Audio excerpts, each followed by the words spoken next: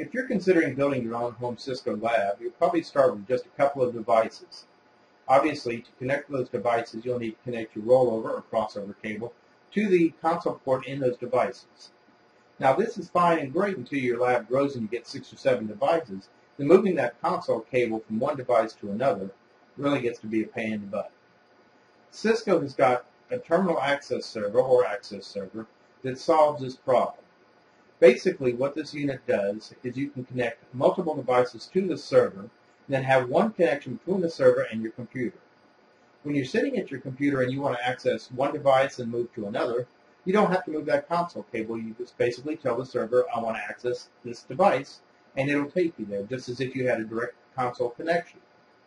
Cisco has 2 units, the 2509 and the 2511. They're basically the same, yet they have minor differences, and I'll go into that later. For the sake of this video, I'm just going to be showing you the 2511 device. That is this device right here, and as you can see, it looks like just a typical Cisco piece of equipment, 1RU type of unit. For those of you that love flashing lights in the front, I'm sorry, this has no flashing lights that you can see at night that would be flashing, entertaining kids. Now, on the back we have several ports back here, and starting from my right or your left are the 2 asynchronous ports, so 68-pin connections, and these are for your octal cables, and I'll get into the octal cables a little bit further down the line here. Now, this is where you actually connect multiple devices to this unit itself. You can have your ASAs, your routers, your switches connected directly to here. And like I said, I'll show you those cables in just a few minutes. Next to this is your DB15 connector here. This DB15 connector is for your Ethernet connector. And most of you are probably thinking Ethernet, you think RJ45, and how is an RJ45 going to connect to this particular port? Well, that is accomplished with the use of a converter here. As you can see, it's got a DB15 connector on one end and an RJ45 connector on the other end. It just simply slides into the port. You don't have to bolt it down. Some will lock, but most of them you can just slide in. They're secure enough, and you can connect your RJ45 directly to this port here.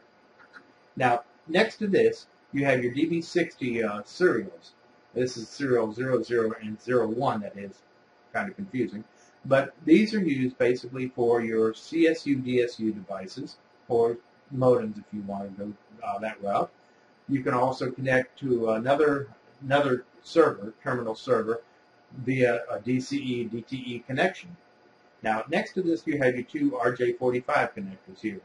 Now, one of them is an auxiliary, which is like your typical Cisco auxiliary port, like on any other device, used for usually dial-in remote access.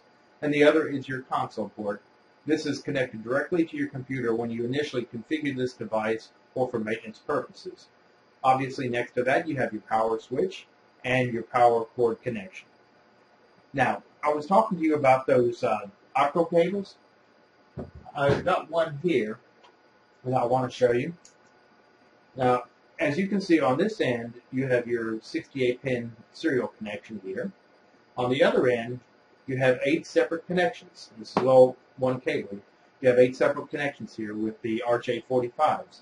Now, this is actually a rollover or console cable, if you want to call it that. It just doesn't have the typical Cisco look to it as being baby blue and flat in nature.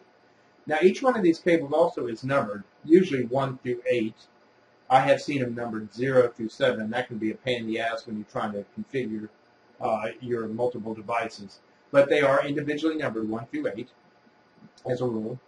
And these plug directly into the console port on your other devices on your rack. Now, as I said, this is a 3-foot cable.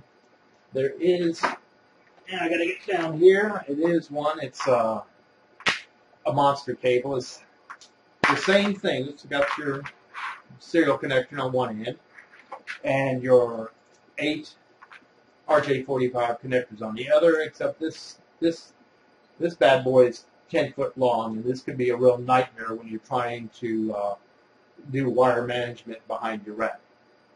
Now let's go and take a closer look at the differences and similarities between the Cisco 2509 and the 2511 access servers. We have the 2509 on the top and the 2511 on the bottom. As you can see, they're both identical with the exception that the 2509 only has one asynchronous port, meaning that you can only have 8 devices attached to this unit, whereas the 2511 with 2 asynchronous ports can have 16 devices attached. Other than that, the devices are identical. Well, there you have it. The differences and similarities between the Cisco 2509 and the 2511 Access Server. In my next upcoming video, I will be covering the configuration of the 2511 server. Until then, happy networking.